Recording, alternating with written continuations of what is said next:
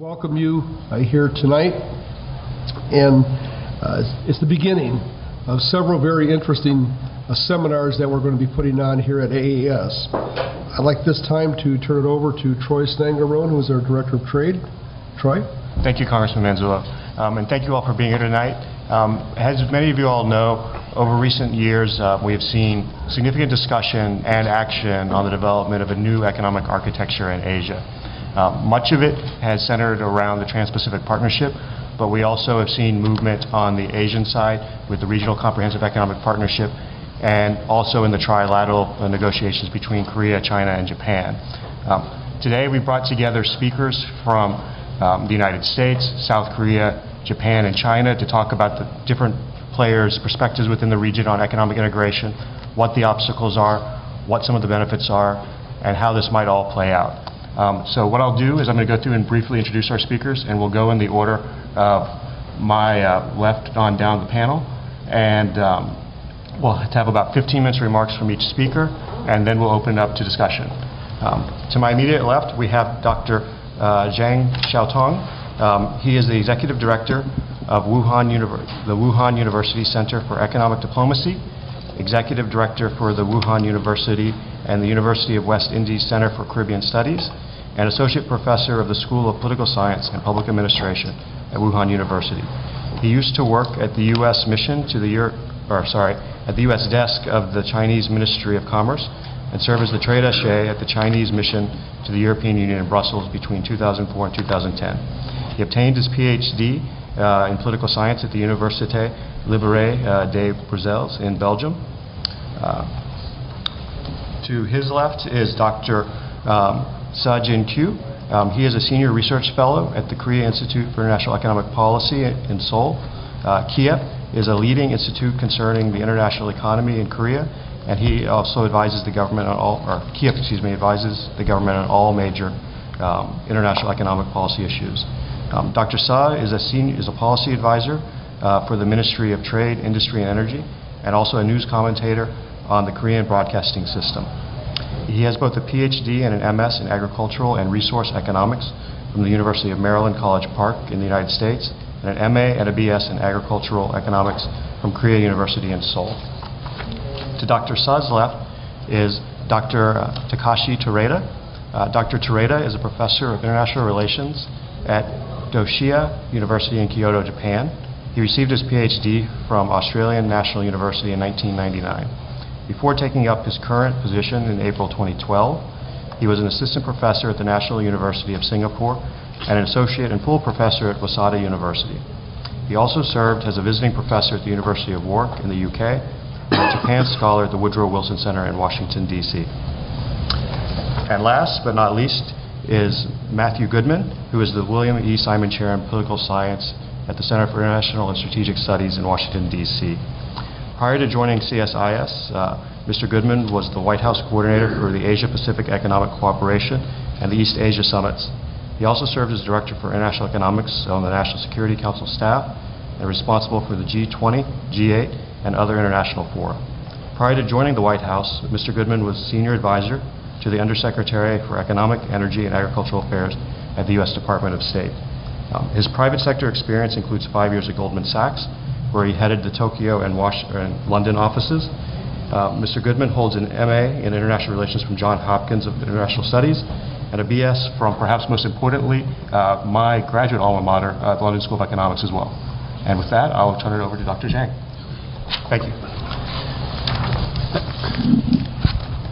Thank you, Troy. Thank you for having me here. It's always very difficult to be the first speaker. But it's also privileged to be the first speaker because I can cover something without constraints. Actually, what I'm going to talk about today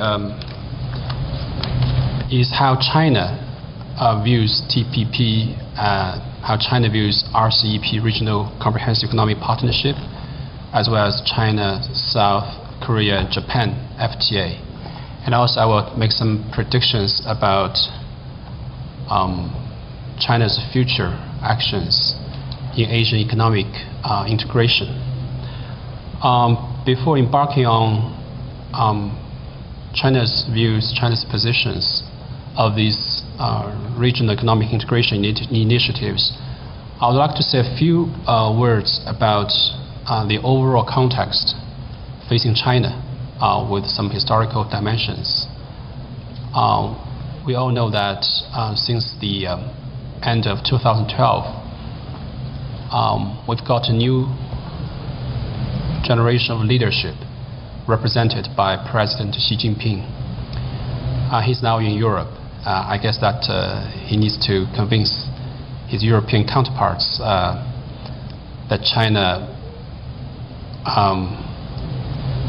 on the one hand, will continue to forge a strong partnership with Russia, but on the other hand, maintain a very good partnership with Europe. He also met with President Obama, talking about a new type of major country relationship. We don't say great power relationship. We prefer using the word major country, because China still doesn't see it as a great power, because using the word great power reminds people of the First World War, Second World War, the struggle among great powers. So that actually reflects how China views itself and its relationship with other countries. So what is priority for China now, for China's economic policy as well as China's diplomacy? I think China is still quite development-oriented, so its focus is largely how to further and deepen China's domestic market and how to handle the relationship between market and government. So China's own understanding of political economy. Many people have a lot of expectations of China and often have a critical view of China's diplomacy. And within China itself, the scholars and policymakers are having a debate about whether China should continue to keeping a low-profile diplomacy, or instead China should go towards a more proactive diplomacy. I would say China is in the transitional period in terms of its foreign economic policy and economic diplomacy, as well as trade policy. We are moving from keeping low profile to a more proactive way of dealing with our neighbors and our major partners. That being said, China does not, or has not yet, given up keeping low profile. China is trying to keep a delicate balance between these two, because we have both supporters for keeping low profile, in particular those senior diplomats, as well as the old generation of leaders. But also we are seeing a younger generation of leaders more and more proactive. They believe that due to China's interest and extended interest overseas, China need to be more proactive. What China has done over the past 2 years, 1.5 years, basically China has done a lot of reform and opening up. We believe that reform and opening up are mutually complementary. We're using opening up as a good vehicle for pushing further domestic reforms. Often we use these two words, reform and opening up, in the same sense. On the front of further opening up, you know that Shanghai has newly established itself into a free trade zone, and the central government of China wants to copy the model of Shanghai free trade zone to other cities, including the city Wuhan, where I am now teaching, and maybe also to Tianjin, for example, the second round of free trade zones, Tianjin, Guangdong, even Chongqing. At the same time, we are upgrading China-ASEAN FTA. which is a major economic initiative announced during the visit by our Premier Li Keqiang in Southeast Asian countries. We started to negotiate China-ASEAN FTA with the initiative by the then Chinese Prime Minister Zhu Rongji back in 2000. And until 2010, we finally completed this China-ASEAN FTA. We think now it's time for us to go further, including more tariff reductions, more services liberalizations, more investment liberalizations. Also, China is doing bilateral FTAs, for example, with some developed economies, including Switzerland and also Iceland. And China, back in 2012, even proposed doing an FTA with the European Union, as Japan is now doing well with the European Union.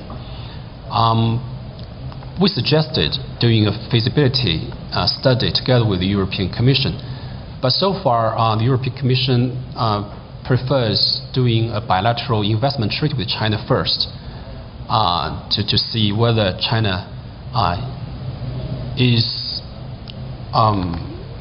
fully committed to going towards that direction of further trade and investment liberalization. We also know that China's economy is no longer as 10 years before growing to digital. Now we aiming at 7.5% economic growth for the year 2014. And last year we achieved 7.7% of economic growth. But we do have a lot of concerns, including air pollutions, and also we're taking more and more care about how people feeling, and we're aiming at the so-called scientific way of development. So in the future, the overall context is that China's priorities still are many domestic and many development prioritized, but we are using more and more opening up as vehicles for pushing harder domestic reforms facing increasing domestic resistances. The second part I would like to elaborate a bit upon is China's views of TPP. As I just said, China started FTA negotiation with the ASEAN back in 2000, and we completed in 2010. And the TPP started, I think it was, with the U.S. Deep involvement back in 2008 and 2009. Actually, China, I would say, was quite surprised when the U.S. side announced pivoting towards Asia, because for 10 years between China and ASEAN, our premier called it a golden 10 years. We've done a lot of economic integration. And all of a sudden, the U.S. announced pivoting back towards Asia. And actually, they didn't really do much except TPP. In terms of military preparedness, they simply added a few hundred soldiers, combat forces in a few places. But for TPP, I think that they are quite serious. And that really caught China a surprise. And that stirred up a serious responses from the Chinese side together with the ASEAN side. For China, we view TPP as a diplomatic and strategic vehicle carrying the United States back to Asia on the one hand, but on the other hand, we see that the TPP has a lot of economic implications. In my paper, we made some analysis. Although we haven't done quantitative analysis, we made some qualitative analysis, seeing that TPP has very high ambition, in particular in the area of state-owned enterprises, competition neutrality, labor conditions, environmental standards, etc., which China believes are still too high for us to reach. And that's a very important consideration why China has not does not join TPP. Of course, people are also talking about the diplomatic strategic consideration for the U.S. to push through TPP. So also, I believe China has some considerations. But actually, when I served in the Ministry of Commerce, I think that for some time, for a period of time, we are very seriously reflecting upon whether China should join the TPP. And I think this reflection is still ongoing. People are still thinking about whether it's time for China to join the TPP, maybe in a later period stage. It's still uncertain. But from the policy reactions, we can see that China obviously opted for China, Korea, Japan FTA, and also for RCEP instead of TPP. I would say a large number of Chinese policymakers, scholars, they believe that TPP is not in the best interest of China, but still a minority of Chinese scholars and policymakers believe that TPP is in the best interest of China because China is pushing through an all-round and deepened reform. People like us who participated in China's WTO accession negotiation can feel that China is again on the eve of the second round of trade and investment liberalization. Of course, there are differences between today's China and 15 years ago, when Premier Zhurongji, President Jiang Zemin was in office. Finally, I would like to say a few words about China's future path of Asian economic integration. I think there are at least 4 broad sets of questions facing China's future path of Asian economic integration.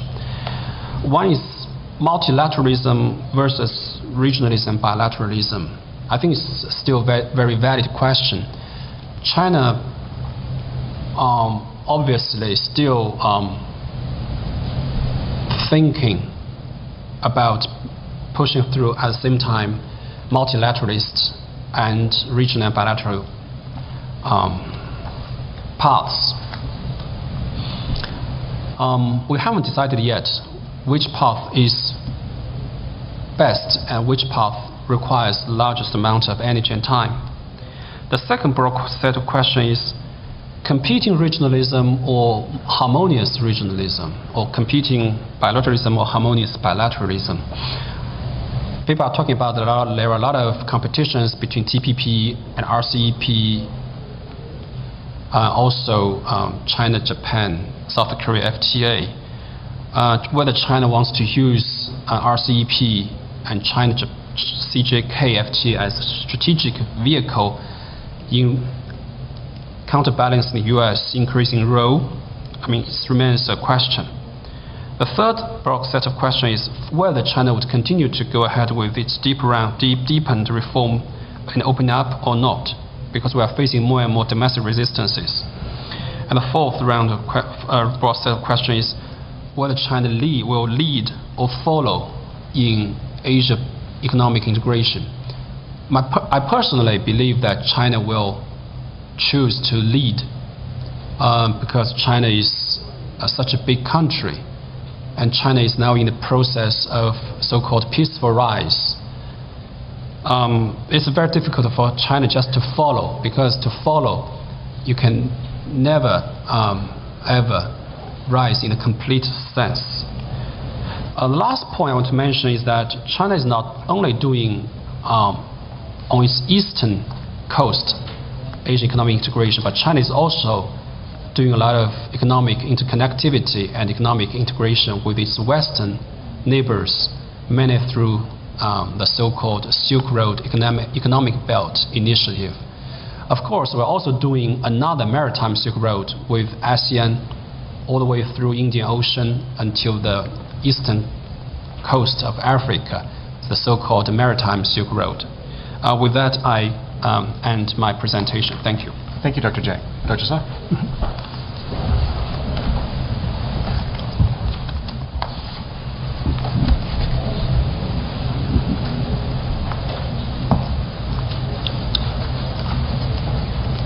Okay, thank you,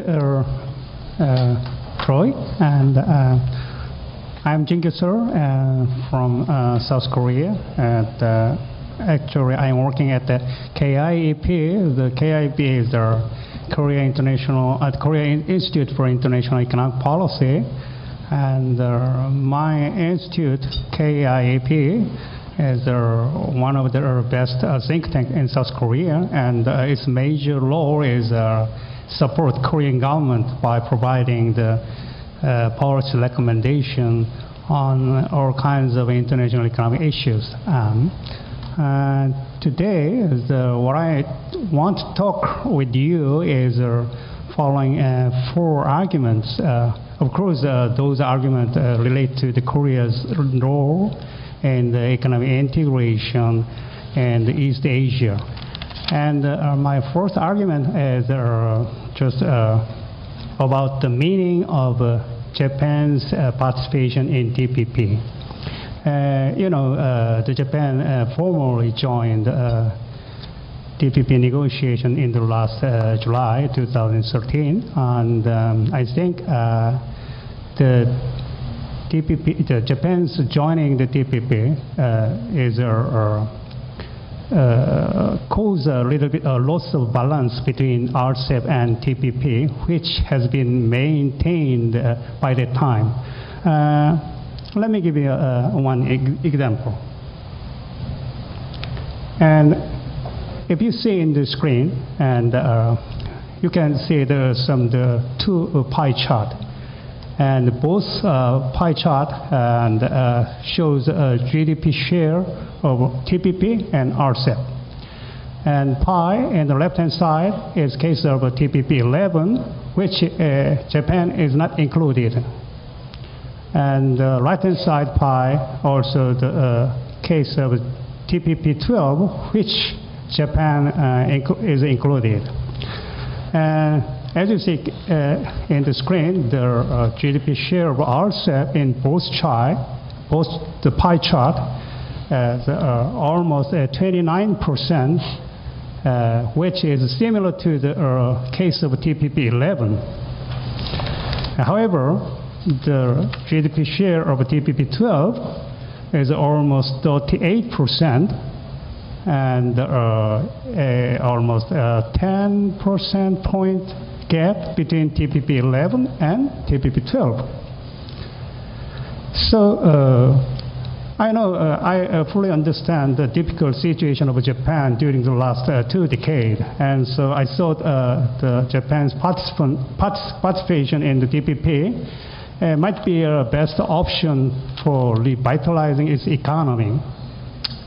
But at the same time, I think it is also true that Japan joined the TPP caused the equilibrium between competing 2 mega the FTA, like TPP and RCEP, as caused these 2 the equilibrium shift to the TPP, not the RCEP.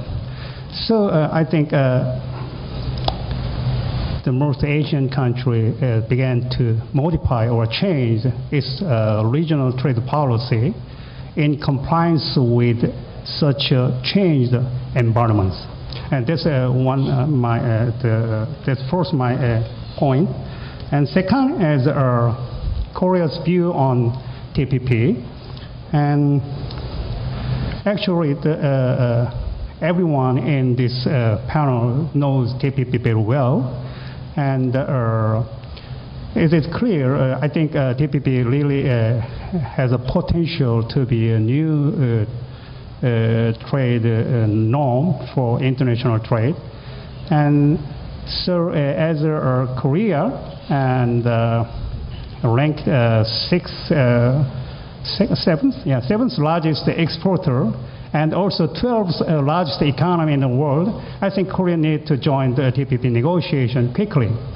But as I said before, and the situation is not so simple.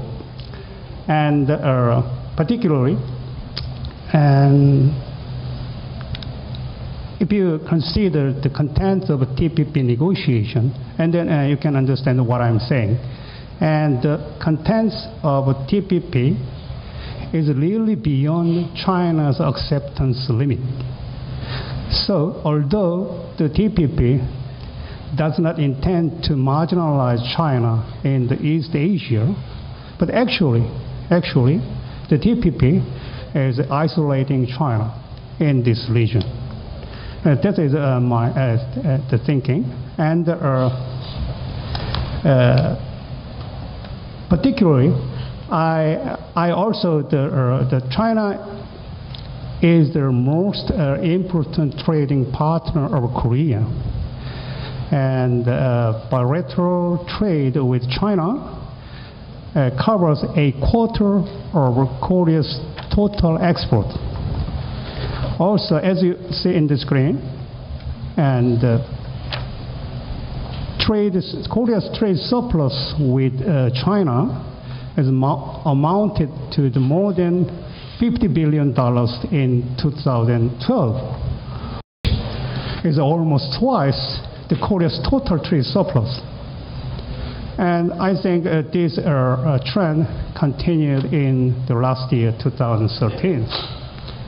And also, I will show another screen. As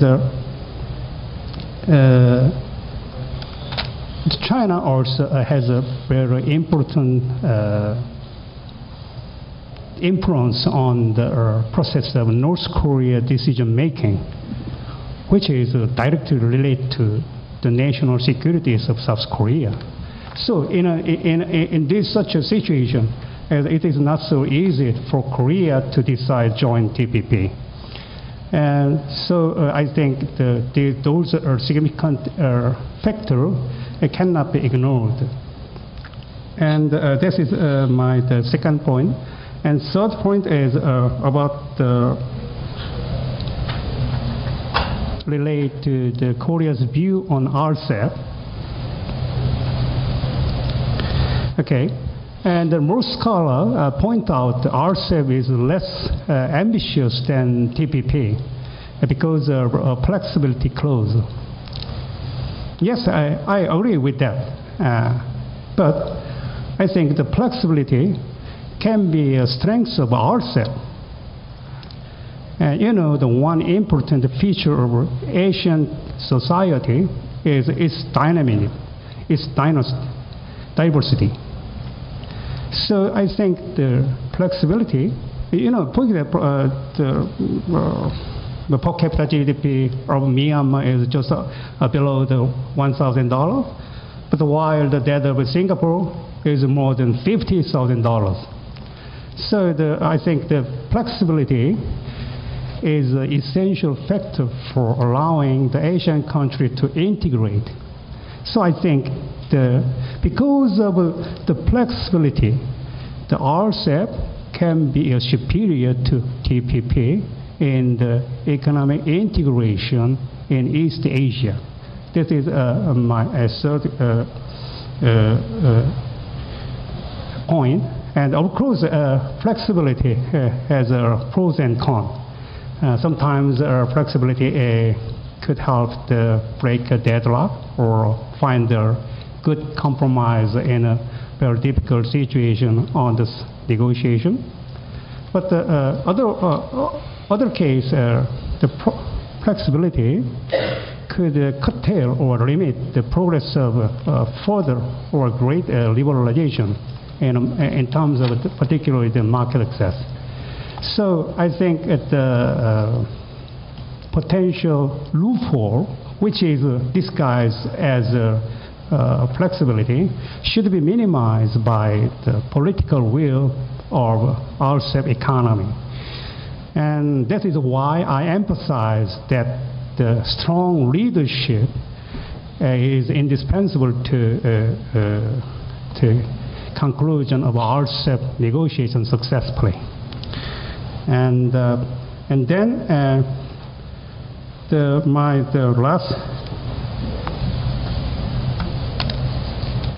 my last argument is like that. And anyway, it is not so easy a situation for Korea decide to join the TPP or not.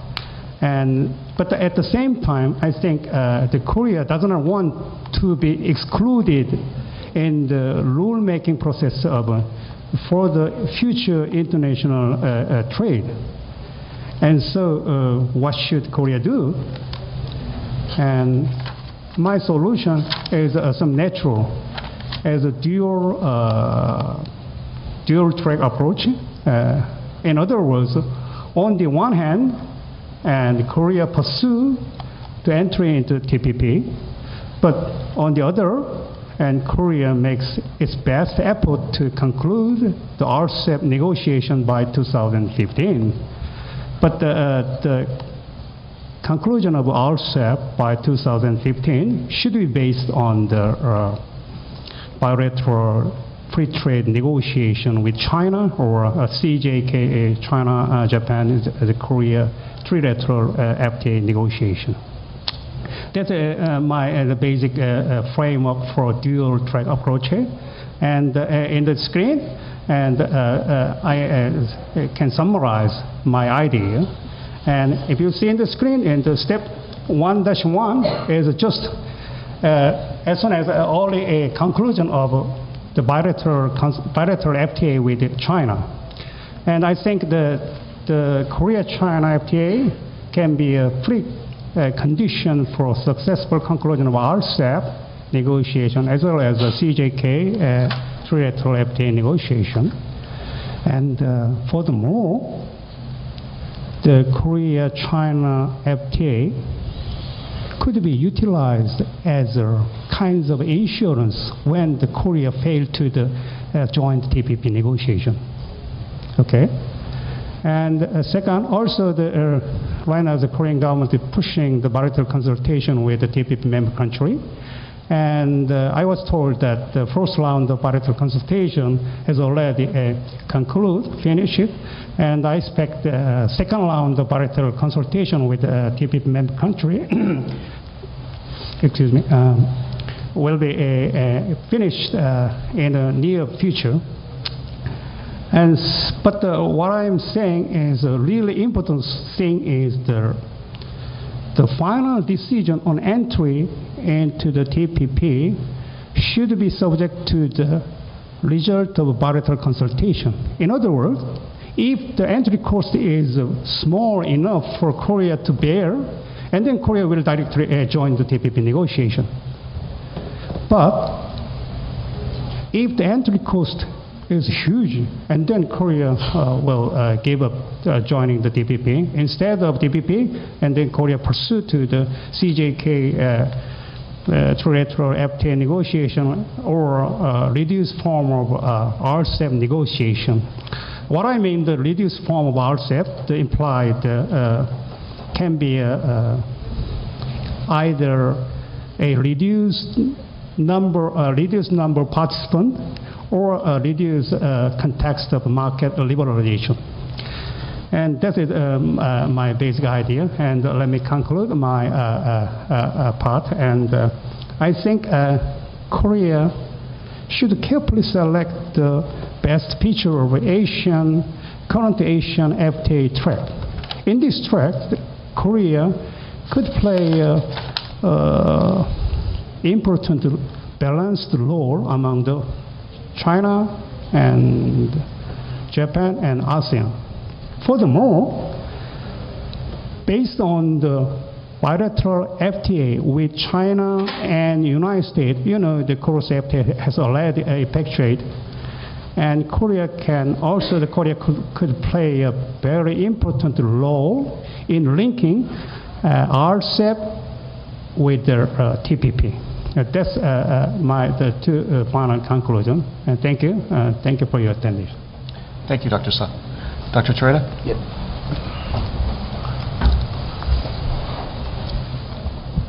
Thank you very much, Mr. Chair. First of all, I'd like to thank the organizers of this conference and KIEP, particularly you and Nicholas, working so hard. My talk today focusing on Japan TPP, because this is the United States.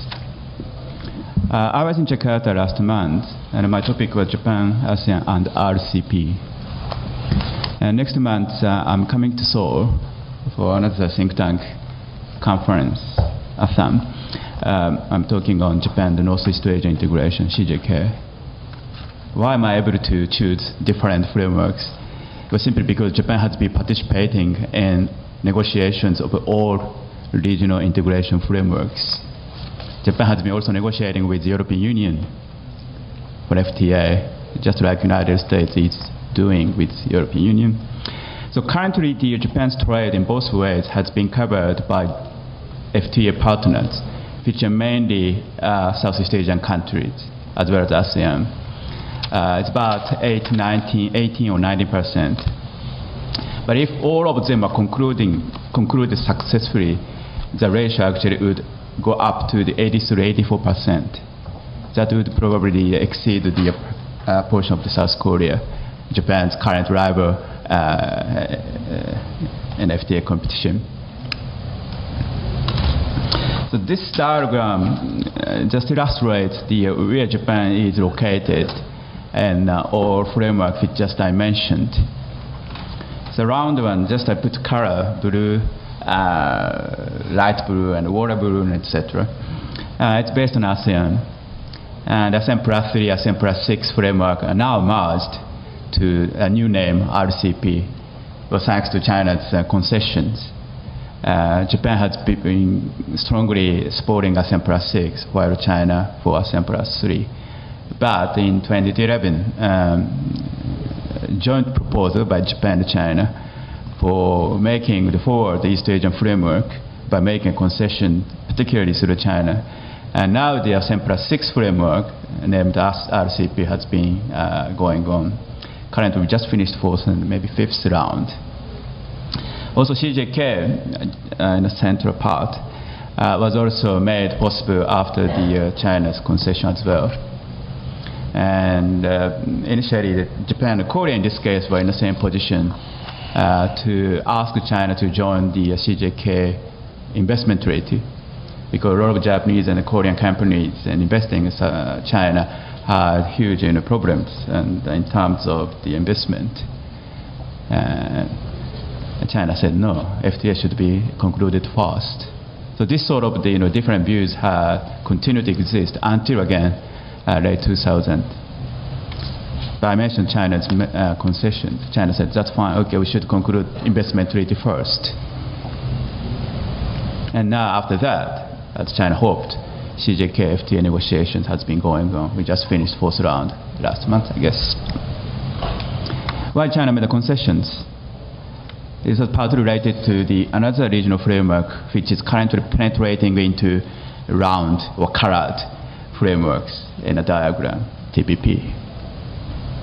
And the US just found it's useful for challenging this trade competition dominated by China in East Asia.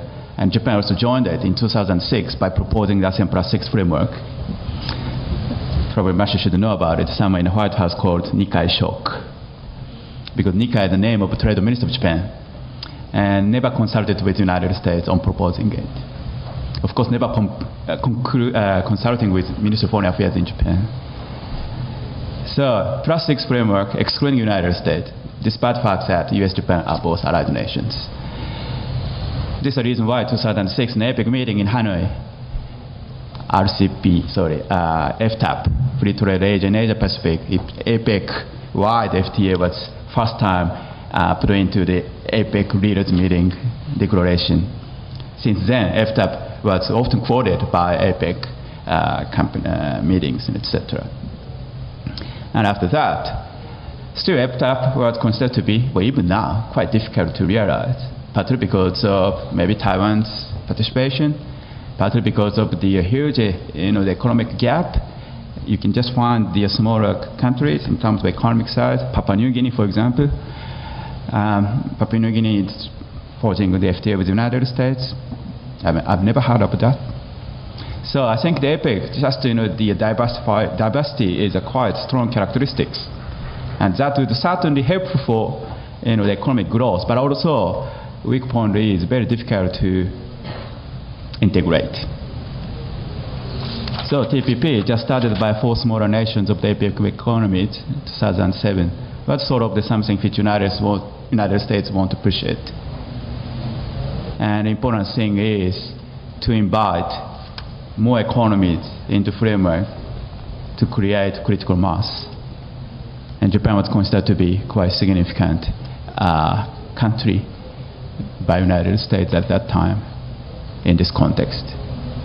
In 2010, the Prime Minister was Kannaoto after Hatoyama's was some disastrous attempt to promote East Asian community idea, which also excludes United States. Also, the American-based province in Okinawa added another blow to the U.S.-Japan relationships. But anyway, he stepped down. Mr. Kan came into power, and he started thinking of revitalizing the U.S.-Japan relationships. But on the other hand, the most important trading partner in terms of scale was China at that time, and still so. So Japan considering which way we should go. Having FTA with China was the #1 trading partner, or United States, a very significant political and economic partner. Result, US.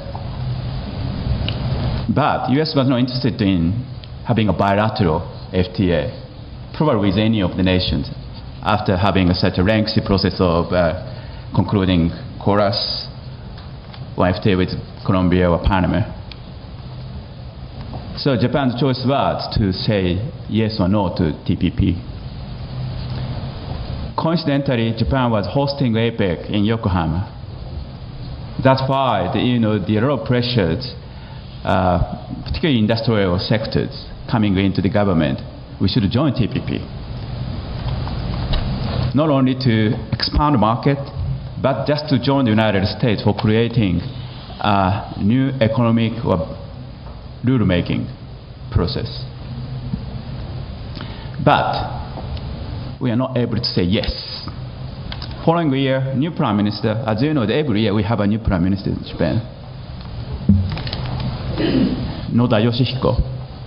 Noda was very committed to U.S.-Japan relationship again. And he finally saying, we decided to join TPP. But before realizing it, he stepped down again. But partly because of he promised he worked to upgrade the consumption tax from 5 to 8, which would be effective next week. I'm a bit concerned anyway. So I asked my wife to buy a lot of stuff before the increase of consumption tax. Anyway, and Mr. Abe came. LDP was initially against it, partly because of, well, not partly, mainly because of it. A lot of politicians, particularly in rural areas, constituencies, strongly against it. Just like the DPJ, which produced Hatoyama Kan and Noda, just 3 prime ministers for 3 years. But Abe actually believed, as I think someone mentioned already, TPP participation would be helpful for promoting the third arrow of so-called Abenomics. First one, monetary policy. Second one, fiscal policy. So far, so good, it seems to me. But the third one, so-called economic growth, more long-term, the projection of the helping economic growth of Japan, including the so-called the structural reforms at home. So TPP was considered to be quite significant and useful of tackling these problems. And after meeting with Mr. Obama in February 2013, as I put some stories in my paper anyway, Mr. Abe finally said we are joining it. As a result, Japan officially participated in the negotiation in July 2013. So I put Japan in the center to highlight Japan's position participating in all 3 regional integration frameworks. So I highlighted why Japan was able to do it in my paper again. But again, my talk today is TPP Japan. Well, TPP is useful, but from a Japanese viewpoint, there's few problems. One is bilateralism and multilateralism.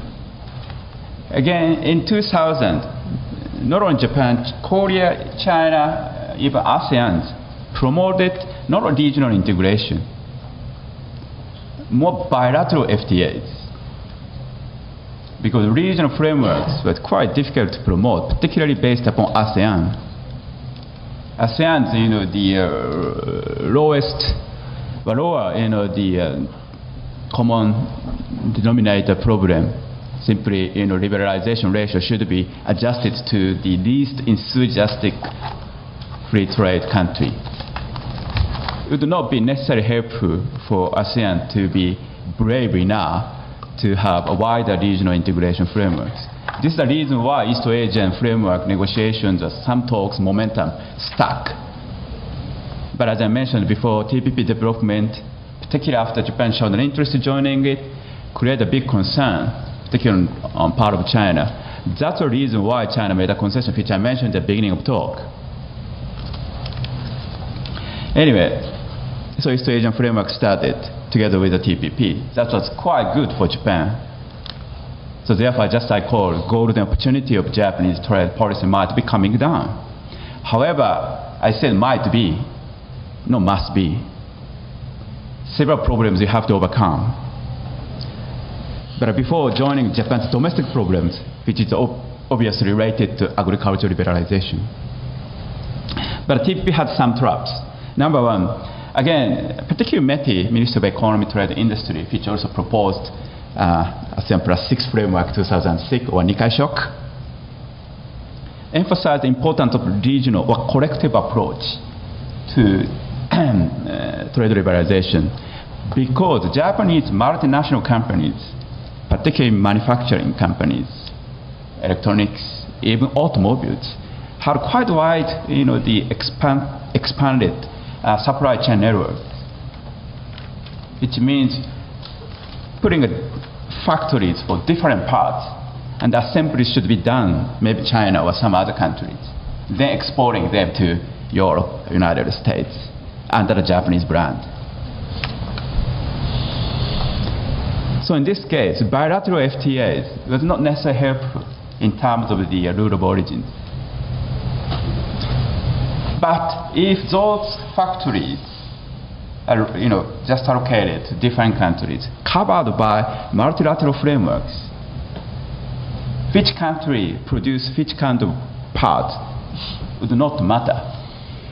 This could be considered to be origins of TPP areas or RCP areas, etc. That is very much helpful for Japan's companies. But currently, bilateralism still exists in terms of market access negotiation in TPP. It may be related to United States influence. So currently 12 countries are negotiating.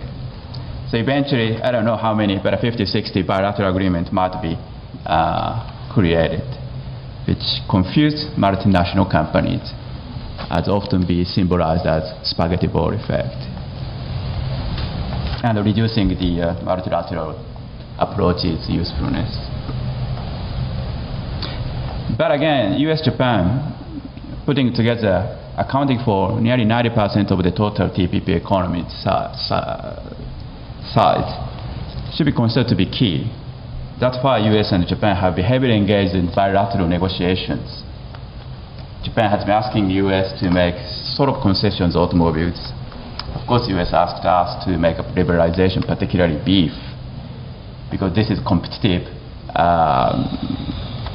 product, particularly against Australia. And Australian trade minister in Japan at the moment for concluding Japan-Australia FTA. That may be a quite interesting phenomena if done, particularly in terms of its influence on the US views on that.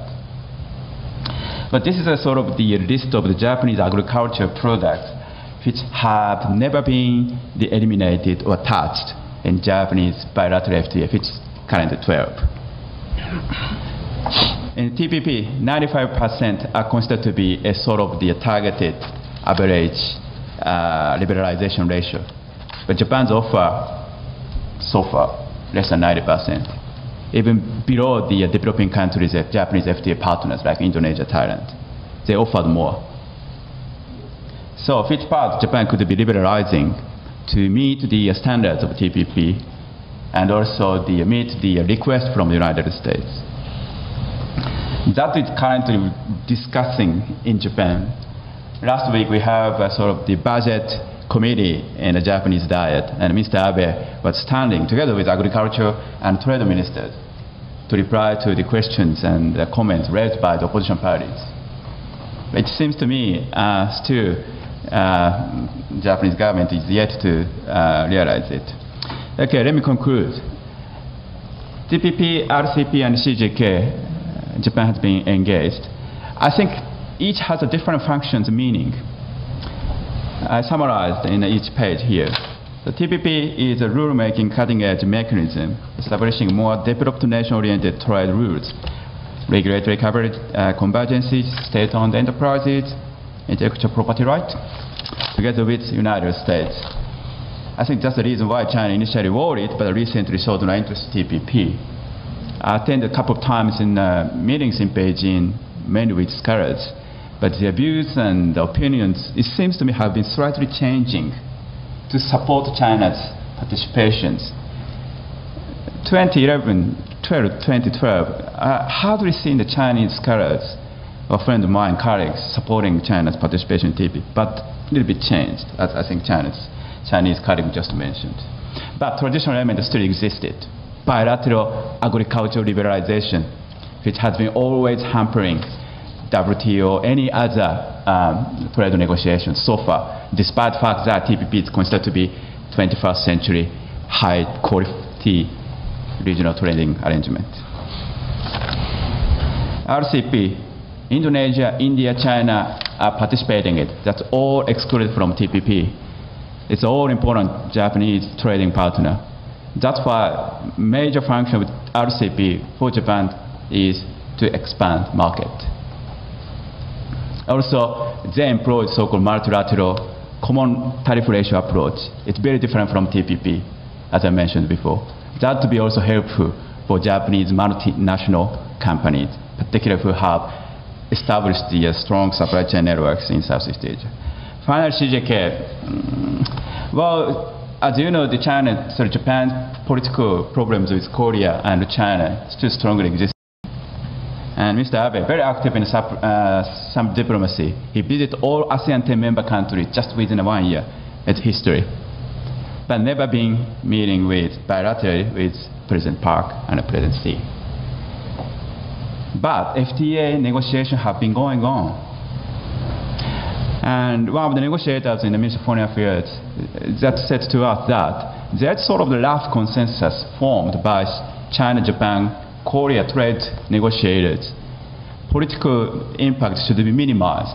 So we should probably work harder to keep this CJK FTA negotiation going on. That could be probably potentially helpful for easing some political problem existed in Northeast Asia. Thank you very much. Thank you, Dr. Terada. Matt? Thank you, Troy. I think I'm going to stay down here. Thank you to KEI for inviting me. Thanks to my fellow participants for very interesting presentations that have given me some additional food for thought. And thanks to all of you for coming late on a Thursday night. And I know there are much more interesting panels out there, like Buddhist wealth accumulation. That one sounds very interesting. And one about animals and humans and Chinese culture and history. That sounded very interesting too. So I hope we can catch that on tape later. Seriously, I'm going to make eight points quickly, some of which have already been touched on by my colleagues. I do not have a PowerPoint. I just have wallpaper. First of all, the United States is a Pacific power. That's a matter of geographical fact, as that map shows, a matter of historical fact, a matter of our presence in the region, and as a matter of our policy. So that's point one. Point two is that economics has been at the heart of our engagement in the Pacific since before there was a United States. In 1784, a merchant ship went from New York to Canton to sell ginseng, interestingly, to China in exchange for tea. And of course, we sent black ships to Japan, and more recently, helped found APEC and have various bilateral forms of economic engagement. And of course, now we have TPP. So economics has been at the center of our involvement and our engagement in the Asia-Pacific from day one. Third point, there are three reasons that economics has been at the heart of our engagement, three broad reasons. The first is growth and jobs. That's where the money is, as a famous American bank robber said when asked why he robbed banks. It's where the money is. So obviously this is the most dynamic part of the world, and that's why we're drawn to the region. We have enormous economic interests in the region. Secondly, it is the part of the world in which the rules of the international system, I would argue, have been shaped, at least since World War II, and importantly shaped. I mean, this part of the world has made an important contribution to the shaping of international rules, including the emergence of a market-based democratic Japan, and ultimately Korea, Taiwan, other parts of the region. And today, very much is at the heart of rulemaking in the region, a point that I'm going to come back to on TPP. And thirdly, the reason that economics is important is it reinforces our presence in the region, because we have a number of other forms of engagement, including alliances and troops and ships and so forth. But economics is what Asia wants from us. They want economic engagement in the region. I mean, they want the ships and troops too, for the most part, but they also want, they don't want to talk about that, but they do want it. But they want the economic engagement because they want access to our market, they want our technology, and they want our leadership in economic affairs. So having an economic engagement as a part of our overall posture in Asia is critically important to reinforcing the rest of our presence there. Okay, so that's the third point. The fourth point is that a lot of that economic engagement in the recent past, certainly since 1989, has been focused on regional economic integration. We have bilateral economic arrangements. We even engage in a global sense with Asia by pulling China into the WTO, or by working with half of the G20, which are also members of APEC. So, but it's regional economic integration that has really been the central organizing principle of our economic engagement in the region. And that regional economic integration from a U.S. perspective, or the approach that the U.S. has taken to regional economic integration has two primary characteristics. First of all, it's trans-Pacific in its approach, and that's for obvious reasons, again, for the map shows, because we are a Pacific power, but we are not an Asian country. So, of course, to engage in regional economic integration, we want it to be trans-Pacific. But there are also strategic reasons, because we want some of those countries along the eastern side of the Pacific to be engaged in the region, and we want the whole body of water to be considered one unit rather than split down the middle, as a former Secretary of State once said. And secondly, we want our approach to REI is we want comprehensive liberalization, and liberalization at a high standard. And so that's a central feature of our regional economic integration for certainly the past 25 years. And so that leads to the fifth point, which is the TPP, the Trans-Pacific Partnership, is the central organizing principle of our regional economic integration strategy today. And it embodies those two characteristics, even in its name. It is trans-Pacific, but of course in terms of its membership as well, and in terms of its inspiration, in a sense, as a regional arrangement for the Pacific Rim. And it meets those three objectives I mentioned of our overall economic engagement in the region, which is growth, rulemaking, and the long-term U.S. presence in the region. It strives for those three objectives. The sixth point is that there are a number of misperceptions about TPP, which which are commonly held, and I wanted to just talk about a couple of them. First, that it is in some way designed to contain China. Now, nobody has actually used that term here, although the term isolating China was used. And I think the reality is actually that TPP, first of all, kind of emerged not as a strategy, but as something that we backed into, having in the late Bush administration latched on to a few small members of the region that had started had negotiated a free trade arrangement, and the U.S. in that sort of coalitions of the willing era wanted to latch on to this small group of very liberal countries to move to the next stage of our trade strategy in the region following the first conclusion of the Korea bilateral FTA with Korea. And it only later became sort of a strategic push. But the strategy was not focused on excluding China. On the contrary, it was actually designed to pull China in to the global and regional rules-based system.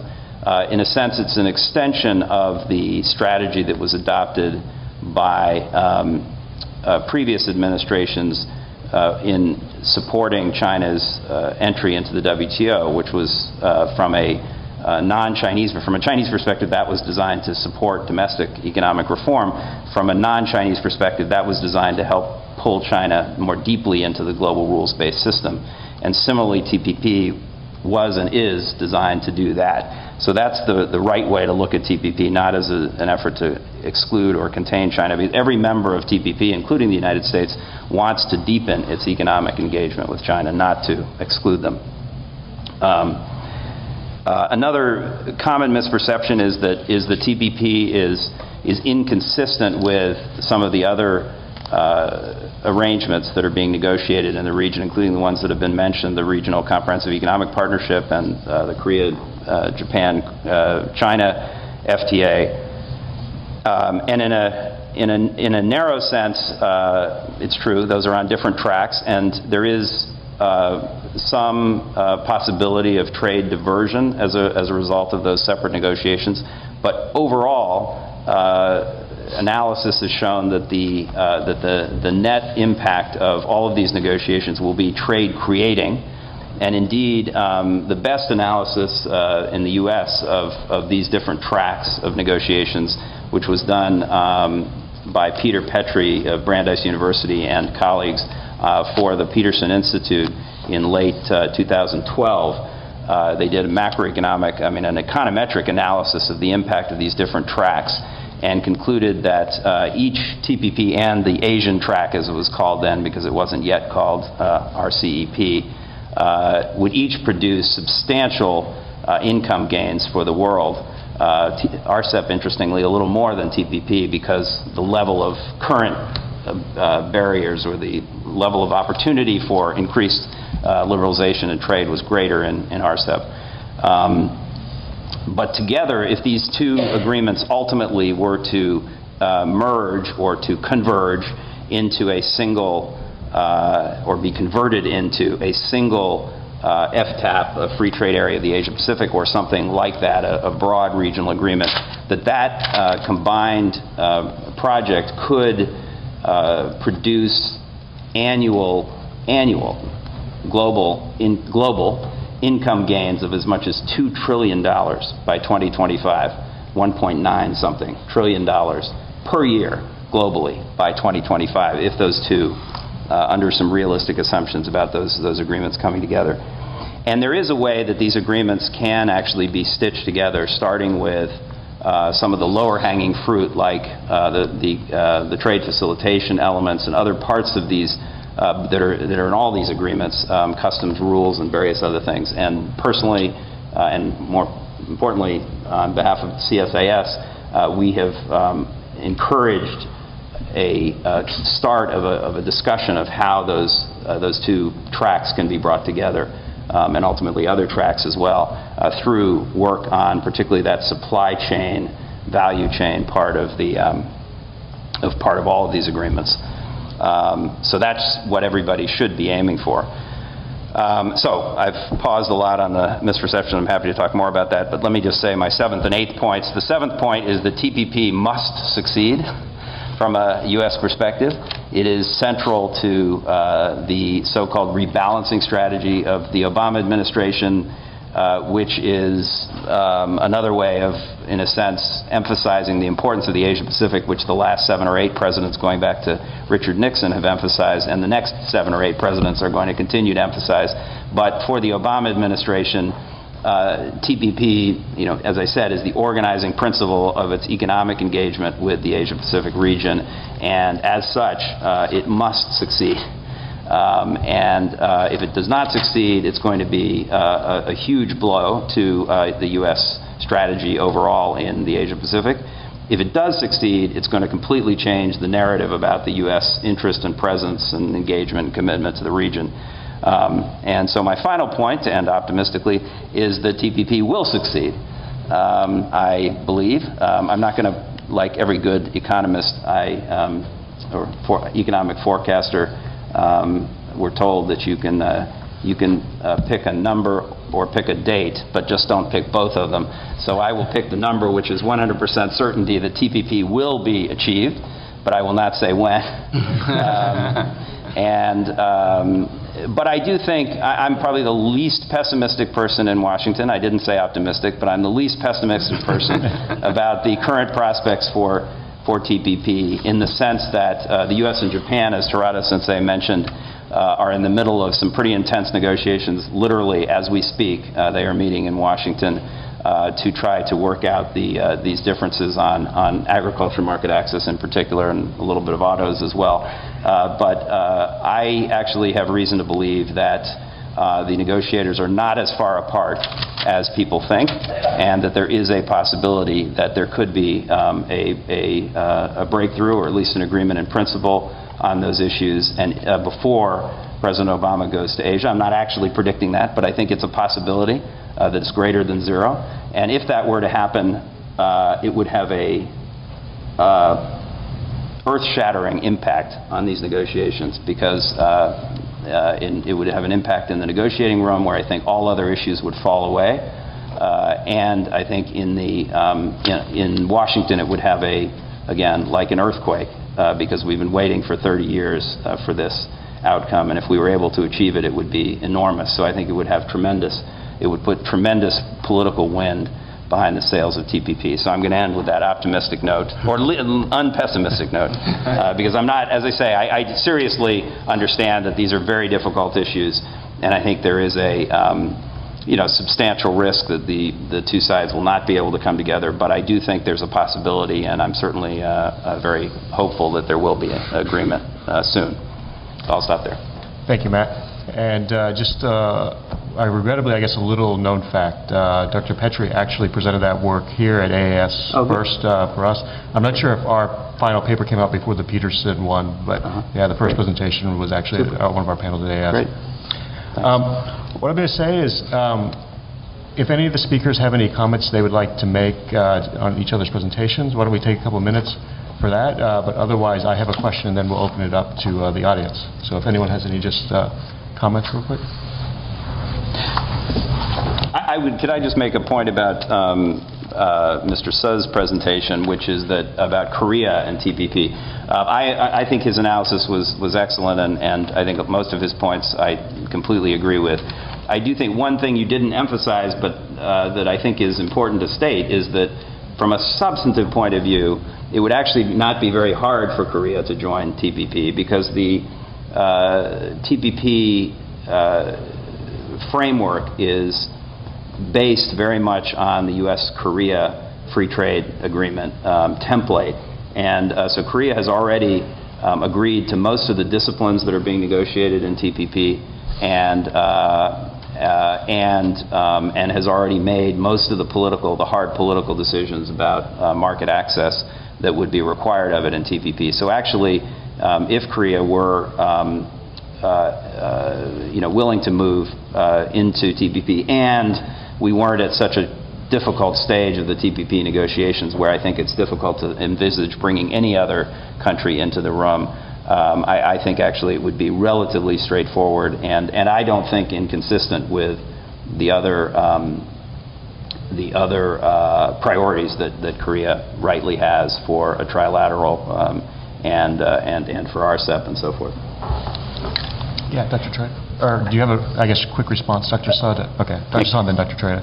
Okay, thank you very much. Well, just following Mashi's comment, I also touch on the TPP and Korea. I think the Korea is one of the most concerned elements in joining TPP is actually Japan, because TPP means Japan-Korea FTA, and that would certainly negatively affecting the Korea's trade with Japan. The trade deficit had to be probably mounted, and etc. And also politically, it would be quite difficult, the item at the moment and situations. I think another point was how about CJK? That would also mean Japan-Korea FTA. But interestingly, I touched on this point in my paper too. China has been now taking, as far as I hear, so-called the see how it goes. It means TPP, because TPP currently has been bogged down, despite the university's least pessimistic views on the development. But the negotiation itself, particularly Japan-U.S. negotiations, have been quite, well reported, particularly in East Asia, so-called, again, possibly taking one more year to conclude. So in this case, China may be not necessarily motivated to promote CJK FTA, including Japan. That's Dr. Suh mentioned, China-Korea FTA could be probably promoted first. That would be creating a big pressure on Japan, because the Chinese market could be open first to Korean manufacturing products. Because Korea's FTA with the EU and European Union and also USA would be also creating a huge problem on Japan. Because 50 or 60%, it depends on the year, the Japanese and Korean exports are competing. So I think China's a huge market certainly is a big weapon for China to utilize to put the pressure on Japan. So in summary, TPP development is quite significant for both US-Japan, also Japan-Korea, Japan-China relationships. Thank you. Dr. Suh. Okay, and I want to make only one point. And Mature has said maybe there is no significant big cost when the Korea joined TPP. That is kind of some general view, but if you focus on some market access factor in the field of on the market access, and then still the Korea has a very significantly depends position in the liberalization on agricultural market. Still one of the very political item, the rice is still is not always excluded in any kinds of FTA which the Korean government has already joined. Okay, and also in a manufacturing sector, actually the most of CEO like Hyundai or Kia CEO said, and actually they recognize TPP as not TPP. They recognize TPP as a bilateral FTA negotiation with Japan, not the United States. So usually, if you see my whole paper, and then why the CEO, the most manufacturing sectors think about that TPP, because the most of the trade deficit came from the trade with Japan, particularly the manufacturing sector. So the currently, in my personal opinion, currently why the Korean government is hesitate to join the TPP, that is one reason. If the entry cost is really huge, for example, Korea should liberalize all kinds of manufacturing sector, like auto and its auto part. And then maybe it is very the Park Geun-hye administration will face a very hard, severe opposition of that joining the TPP. And the bilateral FTA with China or Japan, and I think the bilateral FTA with Japan can be easily, but the problem is, the political issue still one of the major factor for not going smoothly that FTA negotiation with each other. But I guess with Japan, with China, the bilateral, the FTA with China, in my personal opinion, will be concluded within this year or near future. I think so. Yeah.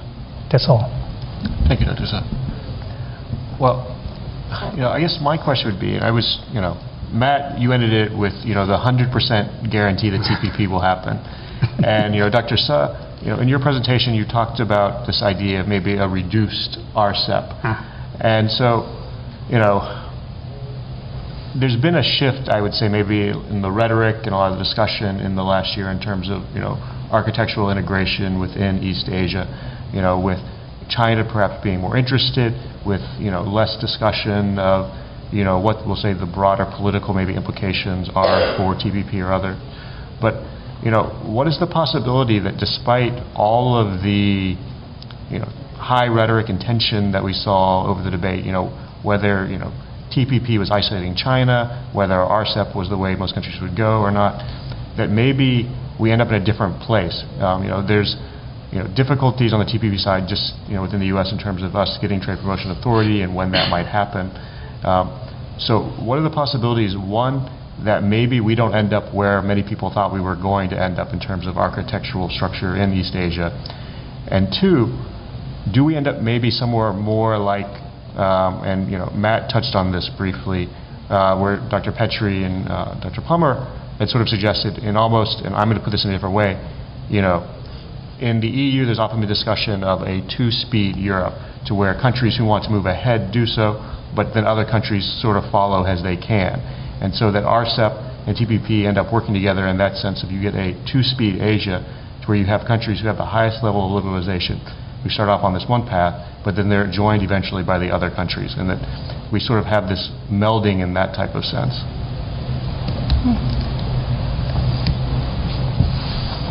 Anyone or?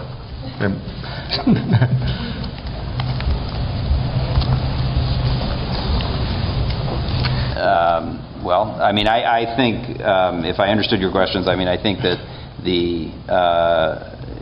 I think that on your first point, if you're saying, I mean, I think that if TPP's already been a game changer in a sense, because I think there was a lot of skepticism. First of all, I mean, to be totally fair, as I said, I don't think TPP was a particular big deal in substance until Japan joined. I mean, once Japan joined, I guess it was Professor Suh showed, this group became a substantial economic area, and I think also it had a strategic impact because it did put this.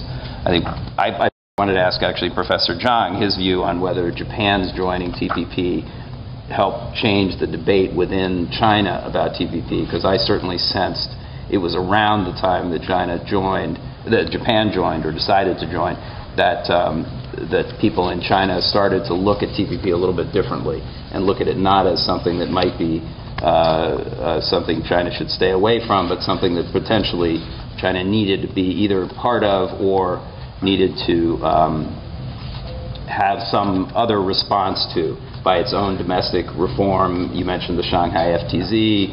I would also cite the U.S.-China bilateral investment treaty. Position China took on that changed quite dramatically around that same time. So I wonder whether it was having an impact in terms of the view that this was the main place in which the rules of the international, or at least the regional trading system, were going to be set in practice. Whether that was the right group of countries, whether it was good that the United States was leading it or not, it was de facto the place where the rules were going to be set. And I just wonder whether that was part of the thing that changed Chinese calculations in kind of about a year ago in the spring of late winter, early spring of 2013. Sorry, I sort of maybe took that in a slightly different direction. But to me, the TPP evolution has really changed the debate. Now, if TPP fails, then I think we're back in a different world. But I think if it continues to move forward, then I think it becomes the de facto centerpiece of then what I think will be a broader regional conversation. Because personally, I don't think any country is ever going to, maybe a small country, and maybe Korea, because it's not so far apart from TPP, will ever accede to TPP. I say that again. I don't think almost any country will ever accede to TPP because it's too difficult for, say, a China or an Indonesia or I think even a middle-sized country to accede to a regional agreement that it was not originally a founding member of. I just think that's too difficult. So I think instead they're going to leapfrog to a conversation about a broader free trade area of the Asia-Pacific that would involve, the broadly defined whole Asia-Pacific region, including China, Indonesia, Korea, Philippines, and others. So. Well, so can I say a few words? So actually I want to make two comments. One is in response to Matthew's question actually, and the second point is about two emerging notions of regionalism which are different. The first point about whether China is more worried after Japan announced its intention to join the TPP. I would say no. The moment China was most worried or unrelaxed, I think it was around 2010, 2011. At the time, China mainly saw TPP as a diplomatic strategic vehicle, and China was highly suspicious of the U.S. intention of pushing through the TPP, mainly as a diplomatic and political strategic vehicle. But after a while, into 2012, 2013, I think China is much more relaxed when the U.S. explained its intention, when China also, mainly I think it's the ASEAN who proposed RCEP, and China also making some progress in launching the CJKFTA together with Japan and South Korea.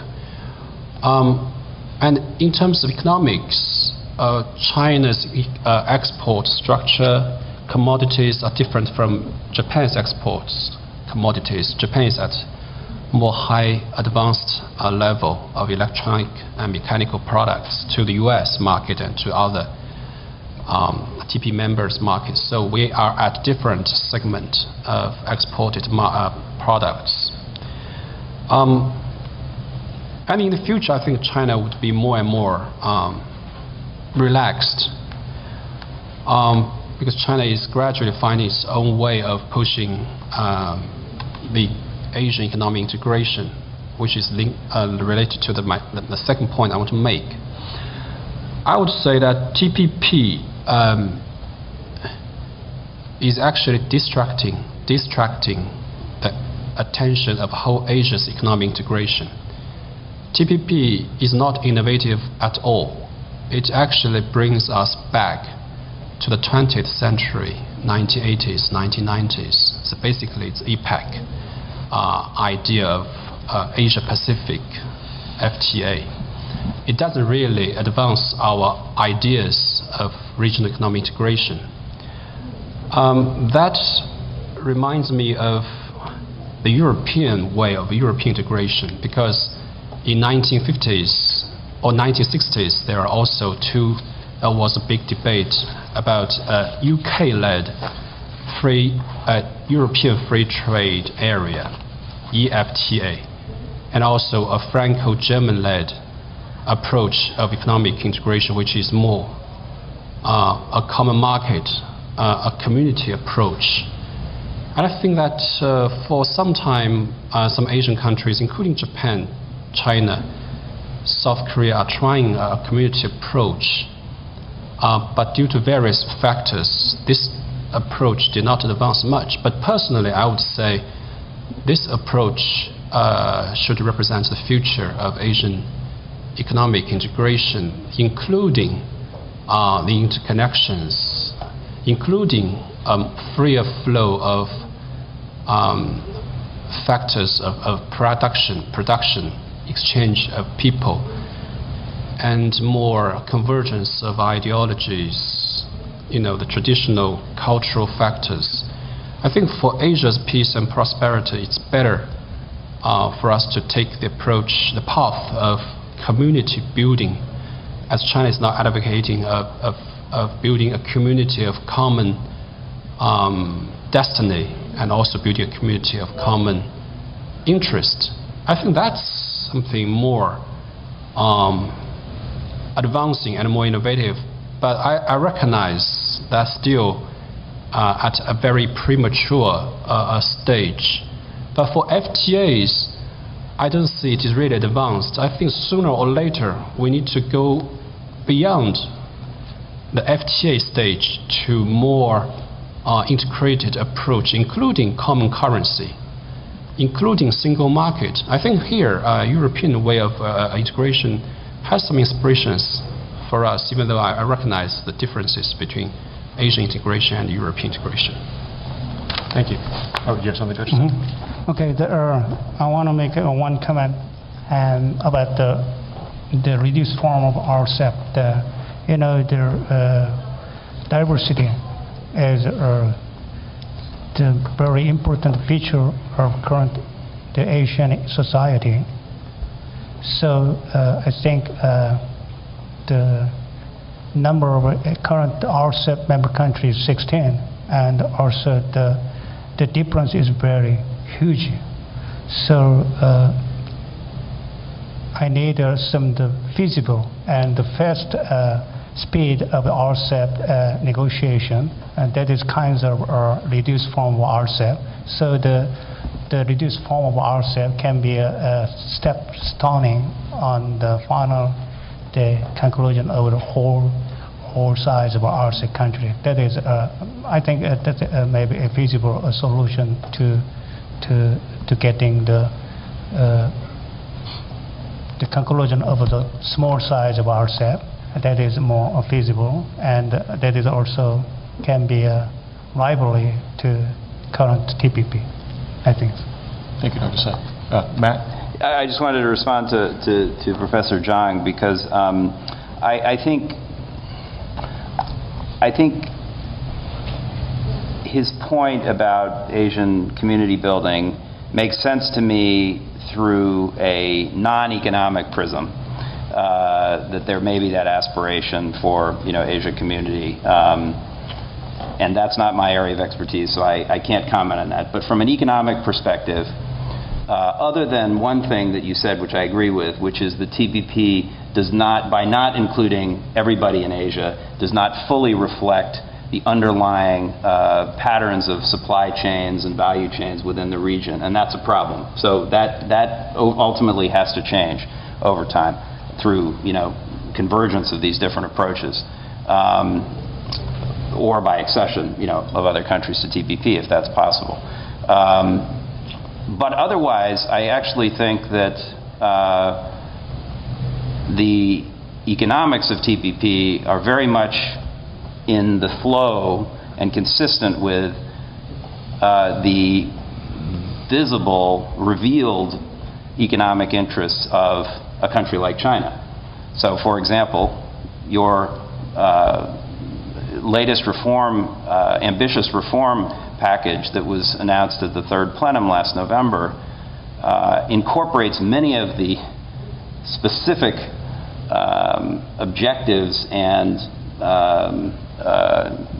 elements of the TPP agenda, including disciplines on state-owned enterprises, which perhaps in a narrow sense as a matter of the actual text of the rules that are being negotiated in TPP may be too difficult for China to agree to today. But the thrust of the third-party plenum was that the market is going to have a decisive role, and that there will be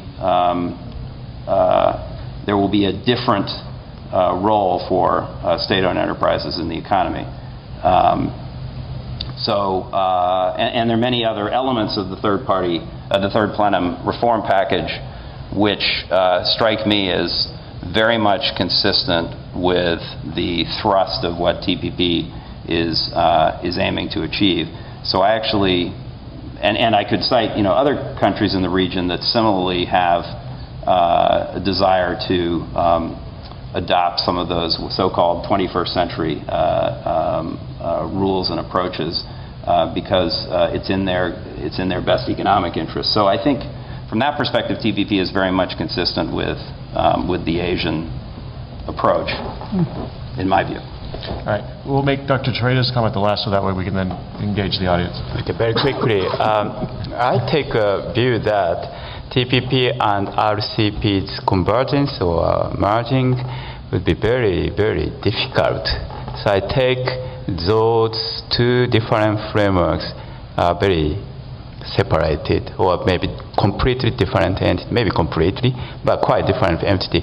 Well, number one, particularly from the politics viewpoint, membership is different. So in this case, how do two regional institutions come together without different members?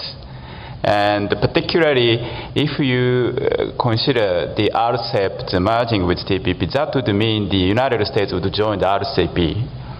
But in this case, U.S. might need to take one condition, which means U.S. needed to have a bilateral FTA with ASEAN, because RCEP's guiding line actually said this should be content, this should be based upon the ASEAN +1 FTA. And E3, promoted by Obama administrations, were quite interesting and useful guidance for looking at how the American or U.S. could have FTA within ASEAN. But still, I think the U.S. need to take some ASEAN's preferences. Flexibility is one of them, and technical and diplomatic cooperation clause should be also included. But as far as I read E3, if I were wrong, please correct me. These kind of elements, particularly America's engagement in Mekong River development issues, is sort of the missing point, particularly from the Japanese and the Chinese and interest in ASEAN. So I think we need to take such kind of gradual steps to considering the complete convergence of TPP and RCEP. Of course, RCEP-TPP merging also means that China India needs to have a negotiation for integration. That also means the mini WTO round. I don't think many countries would be happy to see that, particularly looking at such a lengthy process of the Doha development round, taking more than 15 or 16 years for conclusion, not conclusion perfectly yet. So again, ideally, well, convergence would be quite useful, particularly in terms of the users of the regional integration or FTAs, which is multinational companies. However, such a political and even realistic economic situations would simply make it for us to consider that would come to the conclusion quite shortly. Maybe 10 years, maybe 20 years. I don't know. But just looking at current situation, it will be very difficult, I think. Thank you. Now, any questions from the audience? Bill? I have a question for John. began to tell us the ideal for economic integration of China. There's one currency and sense of community. Can you give us more of a sense of this debate in China and who's pressing for, who's advocating this, and what it means? Because after all, in Europe, you have such a balance of countries, Germany and France and others, whereas in East Asia, China is becoming so much more dominant.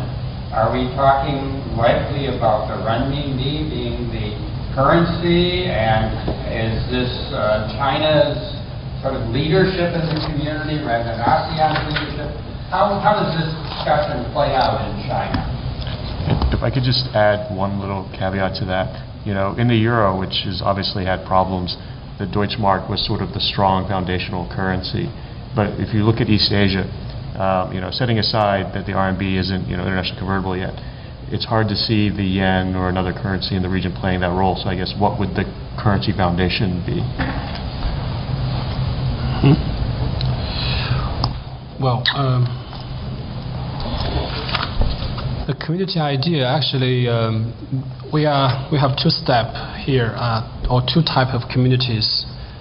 One type is recognized by the central government, and the other is not, or partially recognized by the central government policymakers. The first type of community is community of common interest. I think it is mainly advocated by some senior Chinese scholars. That idea originally come from two sources.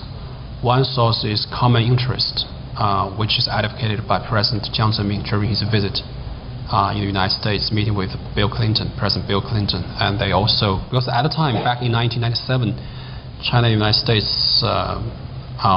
worked together to build a constructive strategic partnership, which was later overturned by President George W. Bush, who saw China-U.S. relationship a more competitive rivalry relationship. But that idea remained common interest. So community of common interest basically reflected China's intention of emphasizing common interest between China and its neighbors, and also between China and other major countries. The second source of community of common interest came from Bob Zoellick's idea about having China as a responsible stakeholder. Well, the second type of community is community of common destiny, which has already been written into the report of the 18th Party Congress. So we see the world as highly interdependent. Mankind has only one planet, so we share a common destiny. So whether it is between China, Japan, whether it's between China, Korea, or between China and the United States, or China, Russia, we want to build a community of common destiny, because we only have we share destiny. So does that reflect China's intention to play a leading role in the region or in the rest of the world? I don't think so. I think that the community of common interest is simply aspirations, ideal, just like President Hu Jintao advocated a harmonious world, full stop. It doesn't mean that China is the leader of that harmonious world. I think that obviously the United States is playing a leadership role everywhere. But China, of course, wants to see a more multipolar world together with other countries, including Russia, including France. China's currency, RMB, in the region, I think it happens very naturally. I think that China has some currency swap agreements with neighboring countries, including Russia. And China doing a lot of trade. Basically, China is #1 trading partner for most of its neighbors, and even for a lot of Latin American countries. So gradually, they see that RMB increasing role. if we look at European experience, having one single currency has been their long-held aspirations for 3 decades, starting from 1970s, and finally in 1999 they launched euro. Whether Chinese currency will become euro, or maybe Chinese currency, Japanese yen, Korean dollar, a basket becomes, for example, Asian dollar or Asian currency. I think this is something already some scholars and some policymakers are advocating for a long period of time. So I'm not sure whether China would become a single currency for whole Asian region, or there will be a combination of different currencies. I'm not quite sure. Any other questions? Well, there is one thing that comes to mind then. Since we've brought in sort of the European example a little bit now and everything, Matt, you had said that you see it being very difficult for a country to accede to TPP. Admittedly, the European Union has many other aspects to it, but that is one significant regional trade agreement where countries have acceded to afterwards. Is the difficulty with TPP because it is, in essence, I guess you could say, one-dimensional, that it's not a political, sort of diplomatic, larger arrangement, or are there other, I guess, obstacles you see to accession beyond that? Or just the European example just so unique that it doesn't really apply? I think that's the thing. I think the European and Asian situations are so different. It's very hard to draw those comparisons. It's easy to, to sort of want to make those comparisons because it is the best model out there that seems relevant. But I think there are some pretty substantial differences, including, I think, again, I'm more of an Asia expert than I am a Europe expert, but ultimately the European project was driven centrally first and foremost by a political impulse, to stop France and Germany from shooting at each other. Let's be honest. That's where it started, and so everything was built sort of around that. Now, it's not that there aren't challenges like that in Asia, but that's not the central organizing principle of these issues that we're talking about. I think they're driven much more by economic interests, and first and foremost. And so, I don't know how much relevance there is. I just think that I think that the aspiration of particularly the Eastern European countries that were emerging from the Soviet period, or had emerged from the Soviet period. I guess we have to change our grammar now. Let's hope that they continue to remain emerged from that previous reality. Very much had an aspiration to join, and were willing to take the political, the balance of political interest was, strongly in favor of moving in that direction. Whereas I think in this dynamic in Asia, it's just going to be much harder for countries that have not already made the decision to join as of, say, today. So that's why I say Korea, Philippines, Taiwan, if there weren't other problems with Taiwan, I think maybe you could see acceding. But beyond that, I don't see anybody being able to make the political calculation required to join this thing. So I think you leapfrog to some other thing in the region that's broader. Okay. All right. Well, if there are no other questions, please join me in thanking our panelists for a very interesting and in-depth discussion on regional Asia.